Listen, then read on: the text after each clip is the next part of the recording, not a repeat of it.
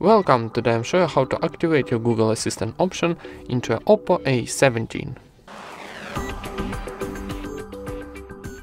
First of all, open your Google application, this one.